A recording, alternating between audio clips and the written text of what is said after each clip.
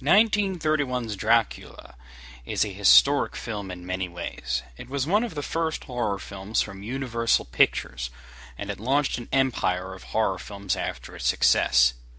Because of this movie, Universal went on to make many other classics such as Frankenstein, The Wolf Man, The Mummy, Bride of Frankenstein, and The Invisible Man. Though Universal did some horror films during the silent era, it was Dracula and its success as their first speaking horror movie that launched the monster genre that dominated in the 1930s. It is also historic as the film that launched Bela Lugosi's career. He had appeared in other films, but mostly either silent, foreign, or both. But is Dracula a good film? While many consider it to be a timeless classic, others feel that the film feels stuffy and pretentious, and that Lugosi is more silly than scary. Though I can see where they get silly from, with the movie's rubber bats and Lugosi's goofy stare. I can't agree that the film is boring or pretentious, and I find it to be a good film even today. Lugosi, of course, plays Count Dracula, who starts off as a kind but eccentric nobleman, and becomes increasingly sinister as the movie goes on. The scenes where he's stalking his prey are excellent, as he slowly moves towards them with his hand outstretched and a look of absolute wrath on his face. That's good shit. Lugosi's Dracula isn't physically horrifying like Max Schreck's. As a matter of fact, he comes off charming at times. One of my favorite scenes is after Dracula meets Jonathan, Mina, and Lucy for the first time, and Mina and Lucy have a conversation about him. Mina does an impression of Dracula and makes fun of Lucy for having an obvious crush on him. It's little touches like that that make the characters good. They go beyond simple archetypes. I mean, if you met a strange count from Romania, you'd probably make fun of him behind his back, too. One thing that's interesting is Jonathan Harker, who is the main character from Nosferatu, as he was in the novel, but in this film is a pretty minor character. The trip to Dracula's castle and back to England by ship is taken instead by Renfield, who was a minor role in Nosferatu. Kind of interesting the way they switched roles. Dwight Frye's performance as Renfield is absolutely mesmerizing, and believe it or not, he's the highlight of the film.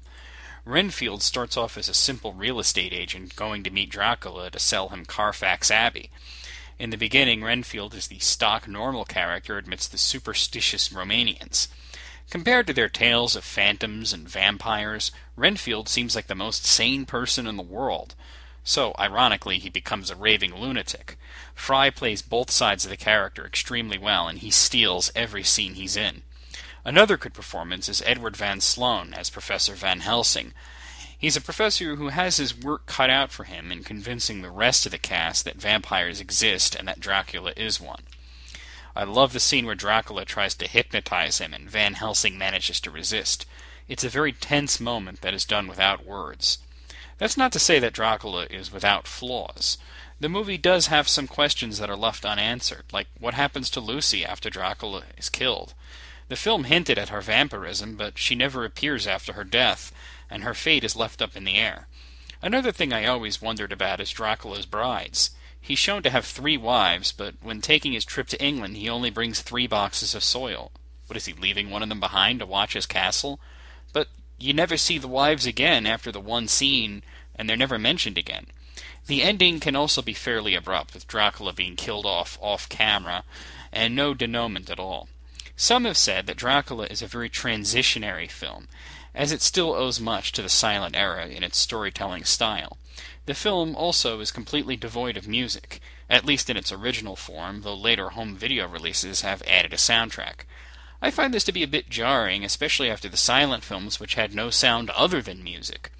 As music is an important part of building suspense, atmosphere, and terror in these sorts of movies, I recommend finding a version with music rather than one without music. With all this being said, Dracula is still an excellent film, and despite the plot holes I mentioned, it is, at the least, equal to Nosferatu in terms of overall quality.